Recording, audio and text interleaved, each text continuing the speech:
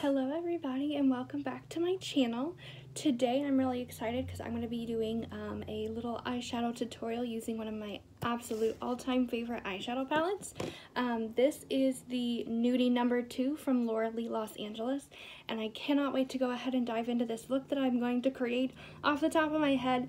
So without further ado, let's go ahead and get started. Okay, so today, like I said, we're going to be doing an eyeshadow tutorial, and I'm going to be using my favorite go-to like soft glam neutral based pinky tones, just so beautiful. It's very romantic, and this is the Nudie No. 2 by Laura Lee Los Angeles. I highly recommend her brand. She has some amazing palettes.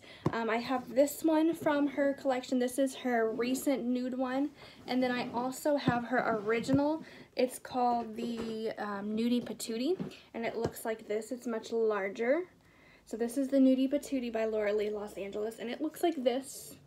Very pretty, very easy to work with. Tones for someone who's just starting out in makeup, or you can even do some very glam looks with this.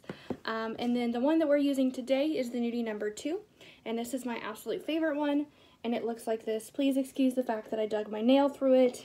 The shadow is still okay. So this is the Nudie No. 2. And then I just recently got her newest collaboration with her and her niece Erin. This is the Candy Skies by Laura Lee and Erin Weaver, and it is so beautiful. It is just the perfect summer palette, so pretty. The formula on these are just incredible. The shimmers are so smooth and buttery, and the mattes are like very buttery as well, very soft, and they're not chalky. I'm going to be doing a tutorial with this one coming up very soon as well. But today I wanted to do like my first real eye look tutorial, just this, with my favorite go-to. I use this palette pretty much anytime I'm just trying to like swipe something on my face real quick and then just go out the door. You can do so much with this. So I'm going to shut up now and we're going to go ahead and get started. And the first thing that I'm going to do is I'm going to prime and set my eyelids. So I'm going to take my NARS Radiant Creamy Concealer, and I'm going to take a little bit of that and put that on my eye. And remember, I said in my last video, or if you hadn't seen that video, I will link it down below. We do this, I say we, I don't know why. I do this because it helps me get a very seamless base and just have a nice base to start on, and it cancels out any discoloration or veins. I have very veiny eyes, and I'm just taking my beauty sponge to this, and then it cancels out any of that discoloration and just gives everything a nice seamless base for a starting point. So I'm just going to do that very quickly. You can always add more if you need to. Then I'm going to do the other eye.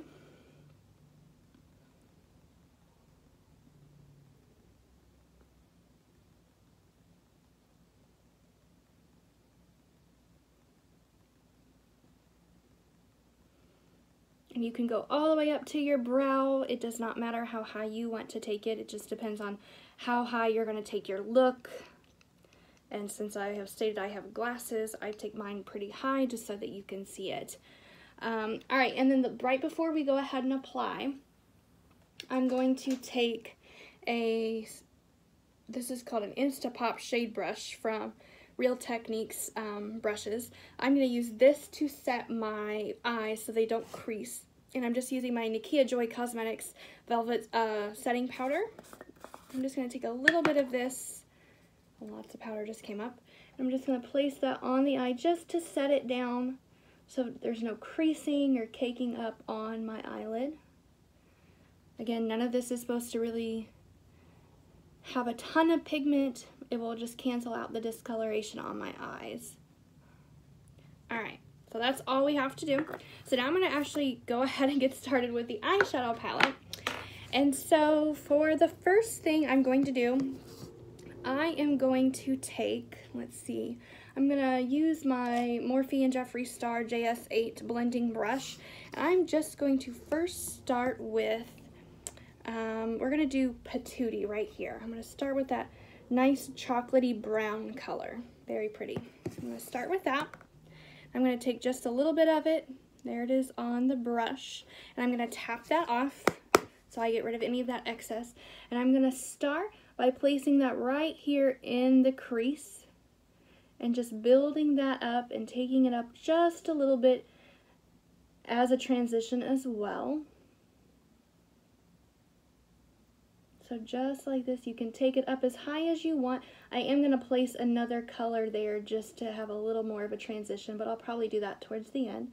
So I'm just using windshield wiper motions and going right there in my socket or the crease, just like so. So you can see with the Putty shade, my normal natural eye with nothing on it. Okay, I'm going to take just a little bit more of that and build it up just a little bit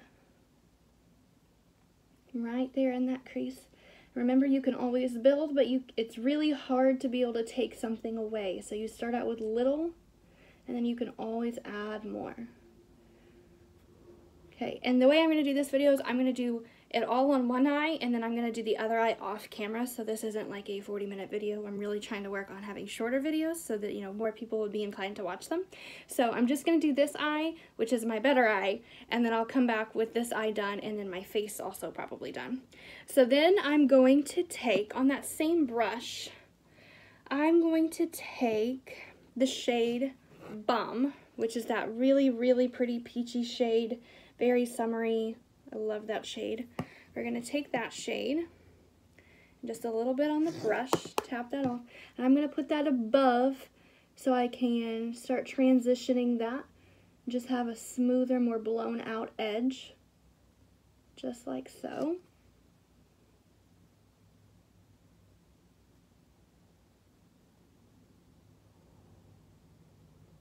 Like I said, I take mine pretty high.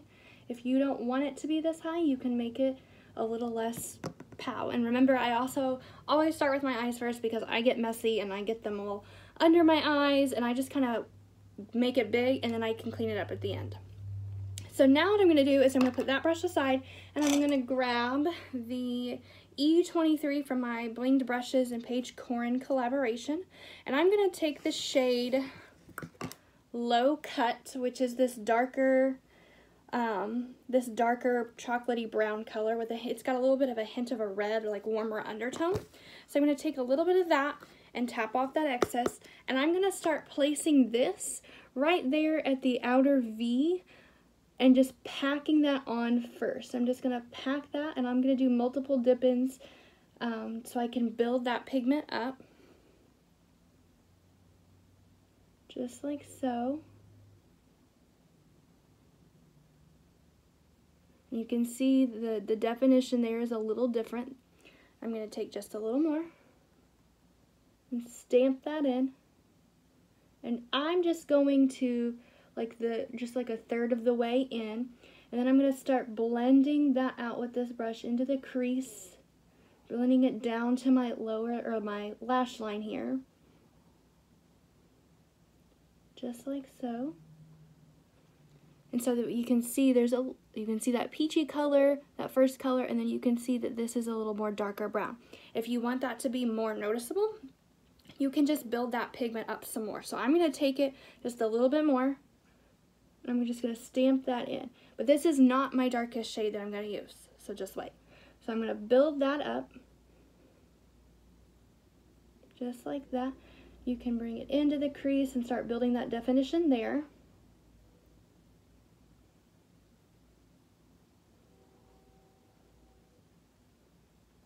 Just like so. So now, I said it's not the darkest shade. So I'm going to put this brush to the side, and I'm going to grab, let's see, is this the same brush? No. I'm going to take an E21, and yes, it has pink pigment, but it should be okay. Because I'm going to take the Risque shade right here. This is a very purpley, plummy type shade right here. Very, very beautiful. If you can see it, it's super, super soft. I'm going to take a little bit of this. See that much? I'm going to tap all that off so it's a lot less intense. So now I'm going to take this, and this is a little bit smaller and not as fanned out. I'm going to take this and place it in that corner where we just put that brown shade and laid it down. But I'm just going to stamp it lightly to add that purpley deepness. And I can always add more. So right now I'm gonna look a little crazy. You can see right there that that's very different. Okay, so now I'm gonna take that brush and I'm gonna just gently start to flick that out and fan it into my crease. Just like so, and building it up. If you get a little too sloppy with it, that's okay. Like I brought it down just a little too much for what I'm going for today. But I'm going to clean that up at the end. I'm just going to stamp that. I'm going to bring that in a little.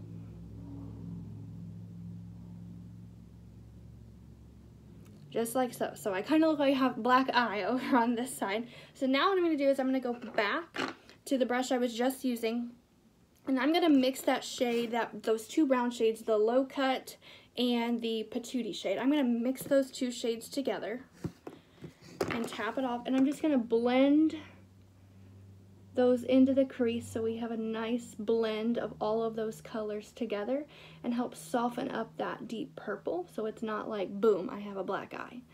So I'm going to do this. You have to just trust the process, guys. You got to trust the process. And I want to also reiterate, you don't have to have this palette. I do highly recommend this palette, but you can use any palette. You can have one from the drugstore.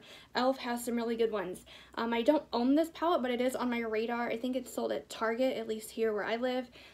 It's like the, not Profusion, but Makeup Revolution. They have a palette very, very similar to this, and there's even more colors. So you can go use something like that, or you can just use whatever neutrals you have on hand. You don't have to go buy this. But I do recommend it if you have the money and you want to splurge on something. Great palette. So I'm going to stop rambling now, and I'm going to keep building that up, flicking it out, going up above my crease, and just really blending all of those colors together because it's really all about the blending. So you can see I've got it definitely more smoky out here. So I'm going to take that Jeffree Star Morphe brush, my very first brush, and I'm going to dip back into that peach shade. And I'm going to use this to help buff and not make such a harsh line. And just kind of blend those colors together like so. And if it lightens it up too much, you can always add those darker shades back. So right now, this is what we have. Sorry, my lights are shifting with the daylight. So right now, this is what I have. I'm gonna clean up that in a minute, but before we do, I'm gonna add a shimmer. So I'm thinking on what shimmer I wanna use. I'm thinking I'm gonna use, I really wanna use a different shade, but the shade Cheeky right here is like just so stunning. I use this one a lot. Let me swatch that for you and show you. There it is just on my finger. I mean, come on. So freaking pretty. I'm just going to swatch that on my hand here just to show you. Oh, that's a terrible angle. Maybe you can see that. Let me try that somewhere else because that's terrible. Let me try it right here. There we go. Oh, it's just so beautiful, and it just glistens. It's such a beautiful coppery pink shade.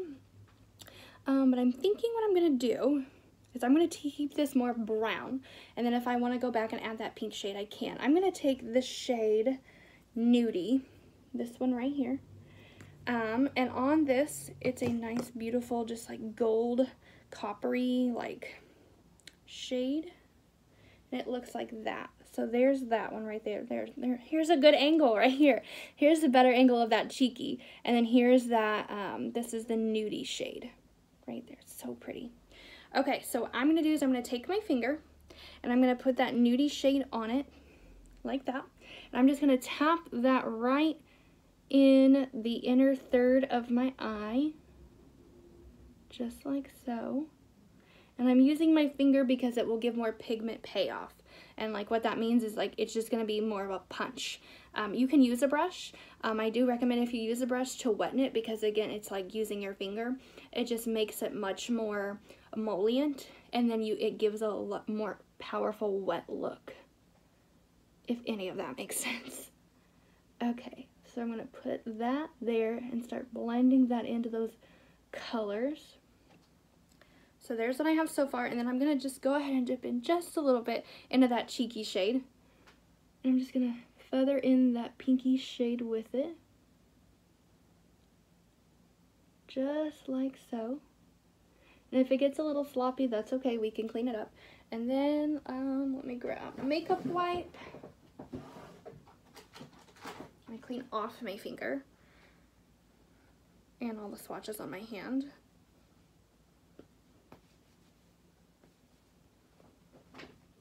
Okay, so now I'm just going to take that Jeffree Star brush and I'm just going to flick that back and forth just to clean up some of that glitter. Just like so. And then you will see I do have some glitter fallout. There's glitter fallout right there. So I'm just going to take my makeup wipe and I'm just going to clean that up. It's very, very common for shimmery, glittery shades to have fallout.